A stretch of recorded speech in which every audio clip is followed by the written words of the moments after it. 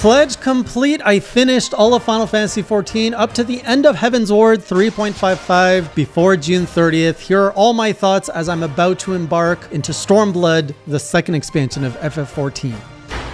Welcome back, classy crew. This is the final journal for a little while in my Final Fantasy XIV journey. I pledged to make it to the end of Heavensward. I've made it. I completed it before my deadline, and now I'm going to go play some Monster Hunter GU. I don't know when I'm going to come back to Stormblood to play Stormblood, but I wanted to share my thoughts on where everything is, because the last two patches, 3.4, 3.5, 3.55 for that matter, is all pretty much setting up for Stormblood, which is giving me a very different feeling compared to when I was wrapping up Realm Reborn heading into Heavensward. And so I'm going to be comparing those a lot and also reflecting on what it's been like playing this MMO for almost 150 hours over the last few months, how it lived up to my expectations, and just where I'm at with the game as a whole, because this game means a lot of things to different people, and of course it means something to me now. So last time I just finished with Endog and taking out his eyes, throwing it over the bridge. Actually, before we get into 3.4, what I first did was taking advantage of a yokai event that was happening, Yokai Watch. So I dabbled in that for an hour. I really like how this event is structured. First, you have to get the watch so that you could participate in duties. I think that's what they were called. Fates, not duties, fates, so that you could then collect medals to then get yokais. And if you collected enough yokais, you could get mounts, and then you could eventually strategically play in certain areas to try and unlock legendary weapons depending on what you wanted. I didn't care for the weapons. I also didn't have the time for it. What I did like is minion collecting. And so the fact that I could collect, I think it's up to 15 minions just by rotating around, that to me was quite fun. And I got about, I think, 5 or 6 yokai. So unfortunately, I didn't get enough to unlock the mount. I think you needed like 13 or so to get the mount. I was enjoying collecting it, but it has to be done like in different phases, or either with a group of people, because I did it for about an hour, and after collecting 5 or 6, I'm like, okay, I'm satisfied. I'm over this game loop. Let's go do something else. And then from there, I actually went back to the MSQ. Unfortunately, the event has ended now, so I can not go back and actually complete my minion gathering for the yokais. I'll have to wait probably another 2-3 years for that content to come back. But such as the things of MMOs, you take advantage of the content as it comes. I don't really get much of a sense of FOMO when it comes to this game. While I'm playing it, I will participate in events, I will gather what I have, but I'm not about like, oh, I gotta collect them all. I think that creates unnecessary stress in my play style. No shade if that's how you play it, but that's just how I am. I go with the flow, whatever's available while I'm playing, I'll take advantage of it. Other than that, we move on. Now we're back into the game. The dragon's dead. Estinian's back to his sane self, although now he has lost his sense of purpose because he doesn't know who to be angry at anymore. And so we kind of get this closure with Estinian. You've got Alphino kind of like saying, you know, there's more to life than revenge. There's the power of friendship, and I'm your friend, and blah, blah, blah. I'm not sure if we're going to see Estinian again as a character. I think his story is done. I don't see how we could use him again unless they send him on a whole different story arc. I mean, he has a whole new identity to build for himself. So there is a lot of potential there. And as a warrior, I wouldn't be surprised if he comes back in Stormblood. And now I'm not going to go kind of like linearly into what I experienced and what I'm thinking. I'm going to bounce around because this whole journal is to recap the end and the preparation of Stormblood. And so I know that the third expansion is very war heavy, just like this one was a little bit more fantasy from what I understand. Well, not from what I understand. I know Heavensward is very fantasy. It's a story about dragons and humans and the war that ensued. Whereas the second expansion, Stormblood, seems to be focused a lot more on the proper war between the Empire and the Free Folk. I'm going to call them the Free Folk because I could say the Eorzean Alliance, but it seems to include more than that. It seems to be everyone who's not Empire against the Empire, which, if that is what the second expansion is, it's kind of a callback to 2.0 with a Realm Reborn where the main enemy was the Empire. It just makes that whole story bit look like a skirmish in comparison to what it sounds like is coming up with Stormblood. Meanwhile, we get a lot of wrap-up story with the Ishgardians. So we've got Emmerich, who has now officially formed a republic that comprises a House of Commons, a House of Lords, separating state and church, which goes back to what I was saying in my last journal, that this game really echoes a lot of the things we see in our real world. I'm pretty sure this is based on English government structure. And I say this very naively, like I'm just not that familiar with how people in how the UK government is formed, but I seem to recall that there's a House of Commons and a House of Lords. But I think that's what it is in the UK. And the whole state and church is all kind of the root of democracy in the Western world. So the fact that Ishgard is embracing this sets it up for a lot of exploratory narrative plots of, well, here's what we're seeing in our real world. Now let's explore this in this fantasy world. The next stage after this in the story, Emmerich gets super smiley. And it's so weird because he's been such a broody, angry man for the whole time we've been with him. But now he's happy. His war's over. He's built his dad's dead. His oppressive dad's dead. He's kind of in the spotlight now. And what can this guy do? I mean, all he's got to do is play politics and drink. And so he's all like, haha, my buddy, come and drink with me. He is so flirty towards me. He just wants to take me out. And it really is a 180 switch on this character who is so broody, and now he's like my best chum who just wants to like hang out with me. And his intentions are questionable because it's almost like over the top friendliness. It's like a little questionable about the friendliness, but I like it. I like Sir Emmerich's attention. So that wraps up that thread, and then we start getting the new plot threads given to us. So we go back to the Warriors of Darkness. Alice is now back in the story, so she runs away from them, gets hit by an arrow and poison. Luckily, Thancred was there to save her. And now we start getting a little bit more into the focus of who are these Warriors of Darkness? What do they want? I preemptively already shared this in the last journal by accident because my streams were kind of overlapping. My journals weren't up to date with my streams. Anyway, sorry about that. We know now that the Warriors of Darkness, what they're here for, they're basically here to try to bring on, they're trying to save their world because it's covered in light, and they're kind of doing it in a weird, strange way. So we're pretty much interrupting them, first from trying to kill Garuda, then they try to kill Titan, which has a whole little side story with this poor little boy. I don't know if he's a boy or what to call him, but this poor little thing called Gabu, who this made me feel so much because it's so sad. So Gabu is trying to get back to his parents, who apparently have been kidnapped as sacrifices to bring back Titan. And so we go with Gabu to save him, or to save his parents, only to find out that we're too late. And Gabu sees his parents dead there, who have already been sacrificed for the sake of bringing back Titan. And in his anguish, he summons Titan, which is just the most tragic bit that could have happened to this poor little creature. And he's got the cutest name. So I really felt bad for Gabu. Now Titan came up, we beat him back down. Then we start getting plot threads for the next narrative piece, which all revolves around Little Amigo. So Urianger mentions that, oh, there's crystals being funneled there. Like there's a lot of suggestions that primals are coming back. This is like the whole overall theme of FF14 is gotta go stop people from summoning primals, or gotta go kill primals before the Warriors of Darkness do it. So this is where it gets kind of interesting, and I'm kind of jumping around what happened first, but I'm gonna kind of go with, we got closure to the Warrior of Darkness ban, a story to some degree, which I was not expecting. I was really thinking that the Warriors of Darkness group would be the next antagonist to the next expansion, and even beyond that. I thought that the third expansion, I think it's called Shadowbringers, I think that's the third one. I thought Shadowbringers would be linked to the Warriors of Darkness of this group for some reason. I don't know why, I can't explain it. So to see that they've gotten closure, and this all happened because Urianger, who is also, what's his name? He also shows up as another character. So we basically find out through the whole thing, Urianger was not actually a traitor, which makes me go like, well, I still don't really like him, but I guess I can't hate him now because he's back on the good side. He was orchestrating this whole thing for the Warriors of Darkness and the Warrior of Light to face off so that they could all kind of like shimmer their crystals together, which is really weird that Urianger knew how to do all this. But anyways, we fight them in what is one of the most iconic fights, where my group takes on the Warriors of Darkness. As we're beating them, they keep reviving. It's kind of an endless, pointless fight. And then Alice comes out with the coolest sword of energy, and she's like, I got this, and we just gotta like defend her, and the mechanics of the fight becomes very interesting. And then when we finally slay them, that's when Urianger's like, everybody, haha, we're all like in this together, raise your crystals. And that takes us to the Heidelin realm, to which point they're all like sharing their story, that it's a real story of, you know, their world is messed up because there's too much light. They did all the good things. They fought for the light, and they got rewarded by the whole world basically being destroyed by the light. Now, it seems like because all their crystals were I don't know, attuned or something, that gave Heidelin more strength, which let her free Minfilia so that she can go back with the Warriors of Darkness to their world, to absorb the light back into Heidelin. This is how I'm understanding it. I don't know if it's right. To save their world, which is nice, happy closure because they got what they wanted. But is that how easy it is? Like, how do you just absorb light? Don't you have to introduce darkness? I don't know.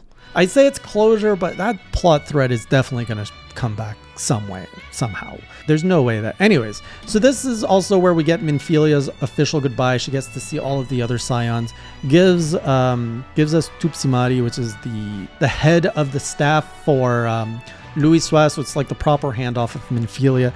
And I assume this is, for the most part, the end of Minfilia. We get the closure of, you know, Minfilia's not coming back. All the scions got to see her. So that closes the chapter on that. So now we've closed the book, the chapter on Ishgard. We've closed the book on the Warriors of Darkness. And now we're opening the book on really the only plot thread that we have left, which is what is going on in Little Alamigo and where the heck is Papalymo and Ida and what are they doing? All of this, by the way, felt very weak to me. In hindsight, like, it all makes sense. I see why they did it. But when I was remembering what it was like to wrap up Realm Reborn and all of the things that they were setting up, like, that ended in a crescendo with the Bloody Banquet. Here, I feel the crescendo has already happened, the end of the Dragon Song War, and now we're just like setting something up, but nothing is like, what's happening? That's what I feel at this point. And I said at this point because I actually got so pulled in, I ended up doing a 6-hour stream because I wanted to know what happened next, and I ended up completing my pledge like a week early just because I didn't want to stop playing. So I guess they know what they're doing. So anyways, we go back to Little Alamigo. We learn that there's this whole group, I think they're called the Masks. There, through our investigation, we find Papalymo and Ida, and we're like, yo, where were you guys? And like, oh, we were here. We tried to send letters. You didn't get them? And we're like, no, we thought you were dead. So that also wraps up the plot thread of the Bloody Banquet. We learn that the Masks are led by the Griffin and that they're basically trying to get their home back, Alamigo, because the Eorzean Alliance doesn't want to do anything about it. They lost their home like 20 years ago to the Garlean Empire, and they want their home back, and nobody else is going to fight for it. They will. Seems like it makes a lot of sense. Of course, all this is nice and kosher until we find out that the Asians are involved. And lo and behold, he gives the Griffin the eyes that, of course, I was like, those are going to come back very soon. I was surprised to see them come back this quick.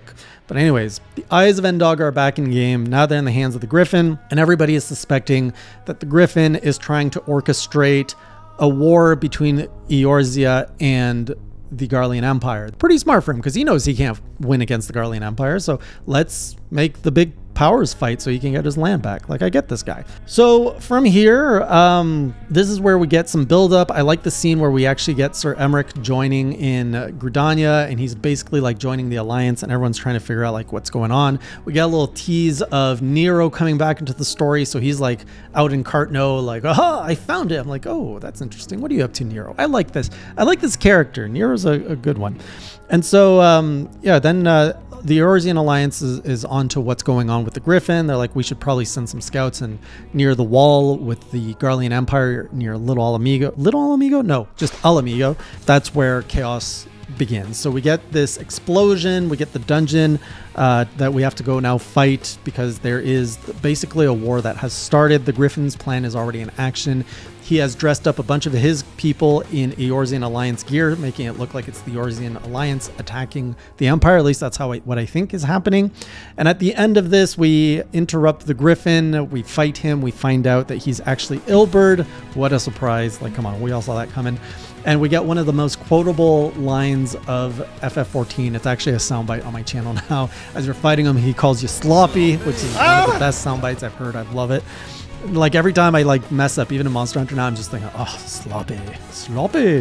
So that fight ends. It seems like everything's going to go well until, lo and behold, he decides to sacrifice himself with the eyes, summoning one of the like craziest primals ever that we don't know what it is at this point, but we're like, holy heck, this is going to be powerful. So Papalymo pulls out the Tupsimari and seals it very much like Louis-Soix, therefore sacrificing himself. And I say sacrificing like this because I don't feel like he's dead. Everything points to him being dead. The story is not apologetic about being like, Papalymo is dead, yo. Like, he did the same thing Louis-Soix did, and that killed Louis-Soix. And you even see like this mark on Ida disappear, which was apparently cast by Papalymo. everything is telling me he's dead, but I don't feel like he's dead. I'm like, something's off here. It felt too easy. Like he sacrificed himself. Like, I don't know. I felt that there wasn't enough of an emotional buildup to kill this character. And so I don't believe he's dead. And I might just be in denial, but I can't feel sad about Papalymo right now because I'm sure he's somewhere.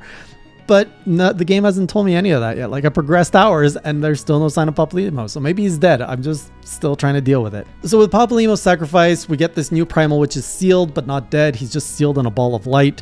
And so now we got to figure out, great, what are we going to do with this ball of light? Q, awesome introduction to a new samurai. So the samurai arrives to the shores of Eorzea, which is getting set up for Stormblood, where the samurais are introduced. We learn this is Gotetsu.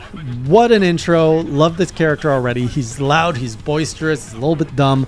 And then everyone's trying to figure out, so now flashback to Gridania. The leadership's trying to figure out, what do we do with this big ball of light primal? Like, how do we get rid of this? Nero shows up. He's like, yo, everybody, I hear you need some help. I'm like, oh, what a cool intro. We're just bringing all the characters. I'm starting to now develop attachment to the characters at this point. They're using their characters in a way that feels a little bit less stiff, I find. And so now we got Nero, we got Gotetsu, and then like Yugiri's like, yo, you're from my land. And so we're getting more like diversity just in the world of what's going on around here. So all of this sets the land where Nero's like, hey, I've got Omega. You guys remember that thing? We can use Omega to destroy that. Just like how the old Alligans took care of Bahamut. And everyone's like, that sounds like a pretty crazy idea. It's like, you got any other option? And so off we go to the Cartno Flats. We summon Omega, which I was expecting to be like this massive robot. Turns out it's like a little beetle robot, which moves fast. Very different than what I was expecting. And Q, one of the most epic cutscenes we've gotten yet in game, which is the battle between Omega and what I've later learned is the primal Shinryu, which this thing is just, it looks like a cross between a Leviathan and a Bahamut. It looks pretty crazy. Cool fight. And then after all of that settles, we get into our first major plot twist where Ida reveals herself for her true nature, which is, oh, I am actually Liz, Ida's younger sister. And even though we were talking with this character the whole time and we actually have no concept of who Ida was, when she told me Ida died 5 years ago, I'm just like, oh no, Ida. Even though I don't know who she is, I'm like, but Ida, she's dead. And so now we have Liz, who is quite bluntly quite hot, because especially the way that they dress her up in her Stormblood debut. So now at this point, Yugiri and Gotetsu are like, well, we're going to go back to Doma, and everything is set for like, well, the war's about to break up here in Eorzea. We're screwed.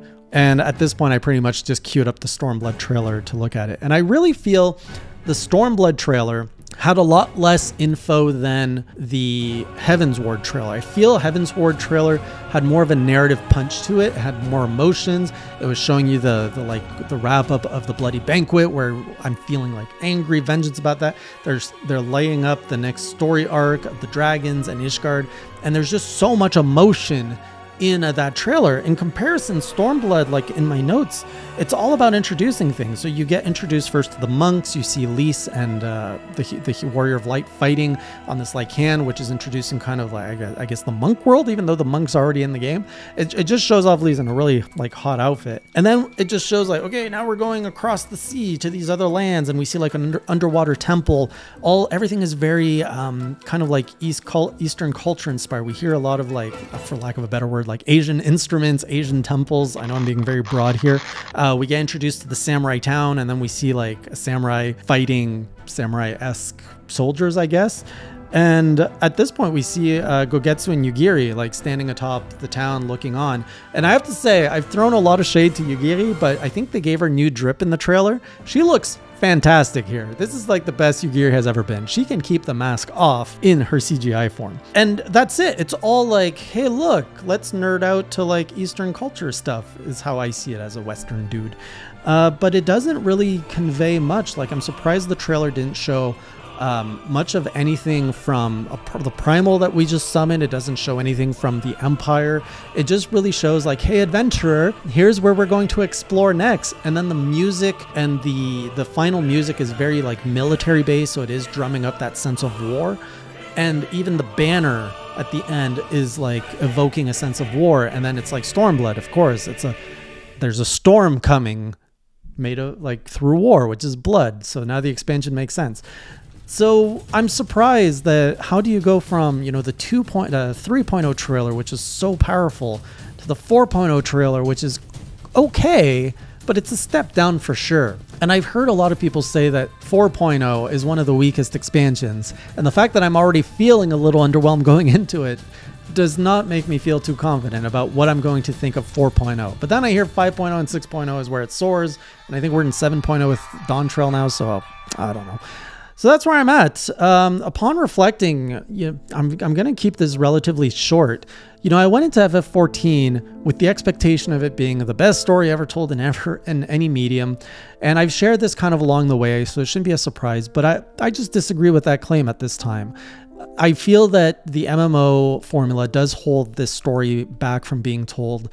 I do think that when you consume the story the way I am, which is you focus on the main story, you don't get the chance to be ingrained into the world to the same level as those who originally experienced it 10 years ago when they were waiting for the content to come out, and that gave them more time to kind of absorb the rest of the world, do other things, connect with this fantasy world more, so that when new story was dropped, it was more rewarding, it was like better. But when you're consuming it all back to back to back, it just feels a little, I don't want to say shallow, because it's not that shallow. There's a lot of threads and there's a lot of depth to the story, but it's, I think stiff is the right word, you know, and it comes back to MMO, just the animation being so limited, your main character not being able to talk, the overabundance of like nodding, so many cutscenes of watching people standing and nodding. Like there's so much of that, which that gives the sense of stiffness. And even the combat where I'm at now, and I know that people would say, well, you're only playing one class, switch it. But I feel, you know, I'm pretty much on autopilot at this point. It's like, get the story, do my combos for my samurai so I can like